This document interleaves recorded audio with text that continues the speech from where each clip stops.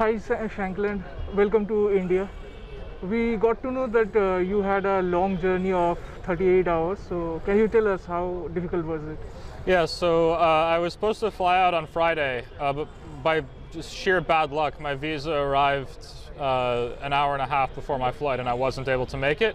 So I had to buy a whole new ticket for Saturday, and then because I was buying a ticket on 1 day's notice, it was a pretty lousy ticket, so it was already supposed to be like 30 hours, and so I had to travel San Francisco to Dubai to Delhi, and then I missed my connection in Delhi, which added a further 6 hours, and then when you factor in it took some time to get to the airport, and you have to get to the airport early, and then the ride here, it was about 38 hours door to door from 12:30 p.m. in San Francisco on Saturday to 4 p.m. in India on Monday. A couple of days ago, we saw that you posted that Dexter New Blood returned. So are you a big fan of the series? I'm a huge Dexter fan. It's really great to finally have it back. I'm not much of a TV person in general, but for Dexter, I definitely make an exception. I already realized that I messed up. I need to set up a VPN so that I can watch it here on Hulu.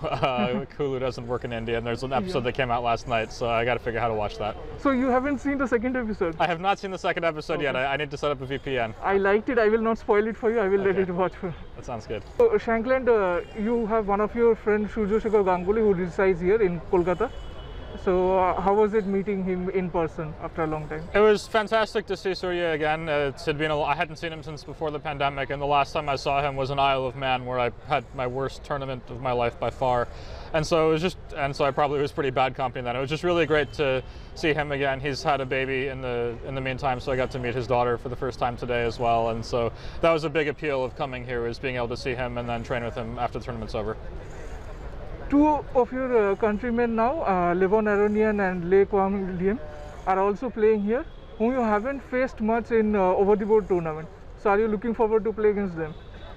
Yeah, they're good players. I mean, the only time I've ever played classical with Aronian was USA versus Armenia match at the World Team Championship, and I've played with Liam a couple times, but as far as I know, he still plays for Vietnam. But yeah, they're good players, and I look forward to playing with them. And what are your thoughts on the Indian youngsters whom you haven't faced in any format before? Yeah, I've had very little opportunity to play with them. I've certainly watched them a lot, and they've been impressive to me. I've certainly find myself when I'm doing opening preparation and looking deep in lines, like, wow, there's games with some Indian kids here, and so they're preparing well. And when you watch them play, it's very impressive, but it's very hard to really get a complete sense of a player until you've really gotten to play with them. And so I'm looking forward to that opportunity. I think of the ones here, I've definitely played Murali Karthikeyan, but I'm not sure I've played anyone. And I played some blitz match with Nihal online, but it's not the same thing. So I've had very little opportunity to play with this next crop of up-and-coming young Indian talents, and I'm really looking forward to that chance here. And you said that you tweeted that you have been to India before. Which city was it? I was actually in Kolkata twice, so this is my third time in Kolkata. I haven't been to any other city yet. I know there's a lot more to India than that, and maybe I'll get to see it someday. So this is the first time you have playing a tournament in Kolkata, although you have been here before. Yeah. So did you try the local cuisine here? Oh yeah, I love Indian food. It's one of my favorite cuisines. I love the spiciness. I love curry, and it's all really great. I still remember there was one time I was teaching a camp in Michigan, and I was staying with a local Indian American family, and I guess because I'm American, they prepared like some pasta with red sauce for me for dinner. I'm like, are you kidding me? What is this? And they're like, wait, you want Indian food? I'm like, yes, I want Indian food. And there were no more misunderstandings from then onward. But yeah, I love the Indian cuisine, and so the only downside of coming to India is that whenever I come for some months after, when I go back to the US, I don't want Indian food anymore because it's just better here. World Championship is going to start in less than a week.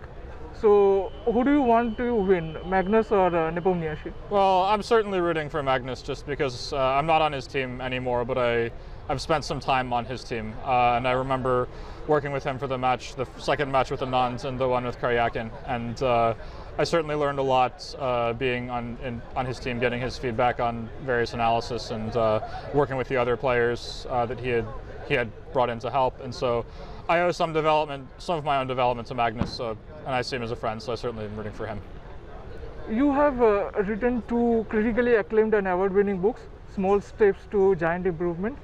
So can you tell us, like, how did it come across, and are you planning for more? Yeah, so any book that I write, I'm writing for myself. Basically, I take a topic that I want to learn about, and I decide to force myself to study it by writing a book. And when you have to write something down and really explain it in a lot of detail, even if you think you intuitively understand something, once you have to like really write about it, you usually deepen your understanding, or at least make it more clear in your long-term memory. So essentially, my attitude towards writing books is I'm just going to do my normal training, I'm going to write it down, and anyone who wants to is welcome to come along for the ride. And so it sort of sounds weird to say like, oh, I did it for myself, I don't care about my readers or whatever, but, and I wouldn't go that far, but in general, I didn't write it to write a book, I write it to just do my normal training. And my next book is going to be Theoretical Rook Endgames, which is going to be an absolute nightmare. I'm probably somewhere like halfway through it, but now that tournament chess is coming back, it'll take a long time to finish. But in the meantime, I've learned a lot about rook endings, and I hope I can put that into good use.